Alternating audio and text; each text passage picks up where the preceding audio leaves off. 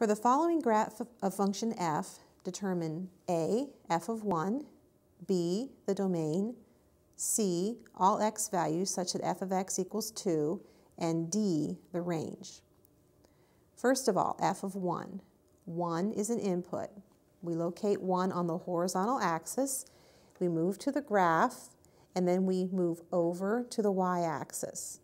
And if we move over straight over to the y-axis, we see that y is 1. So the value of the range that corresponds to the 1 in the domain is 1. So we can say that f of 1 equals 1. We're next asked to find the domain, so we'll look back at the graph. The domain is the set of all x values in the graph. As we move across here, we see that at -3 we have x values, we have points on the graph, all the way across on the x-axis until x equals 4. So the set of all values in the graph, x values in the graph, extends from -3 to 4. So the domain is the set of all x such that -3 is less than or equal to x and x is less than or equal to 4.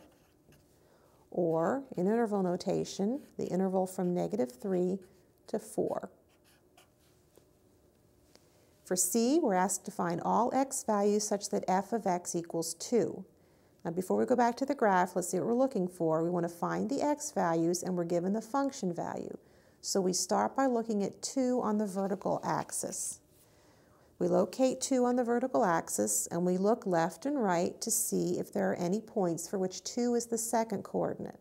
There's one point that's over here.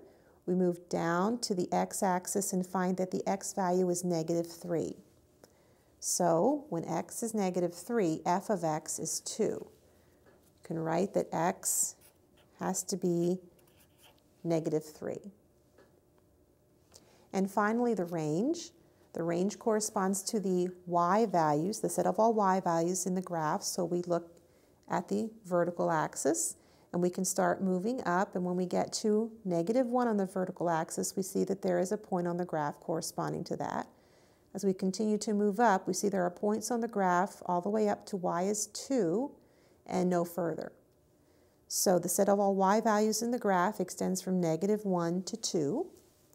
So the range is the set of all y such that -1 is less than or equal to y, and y is less than or equal to 2, or the interval from -1 to 2.